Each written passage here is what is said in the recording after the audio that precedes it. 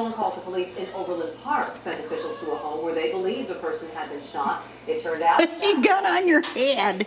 Police say a man called dispatch saying he shot a relative and would shoot at law enforcement who responded.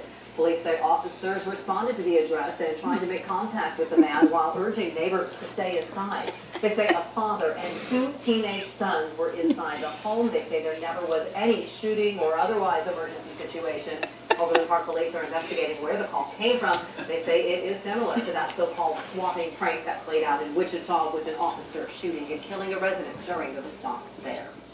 Kansas State District Representative Roger Marshall wrapped up his 14-stop town hall tour this afternoon in Alma. The congressman answered questions from Democrats and Republicans who attended. Topics included health care, immigration, Medicare, and medical marijuana. Dr. Marshall is a practicing obstetrician. He said he wants to expand health care savings accounts and lower costs by creating more competition among health professionals.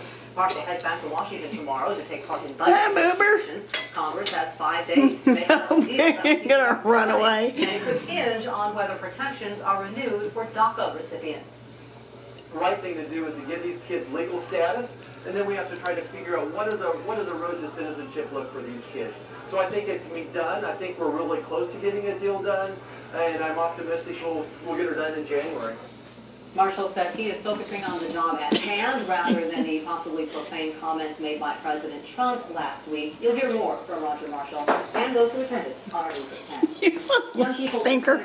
How come you keep pulling that out? You got that under there to keep the cold air from coming in. Since it's supposed to be minus 10 degrees.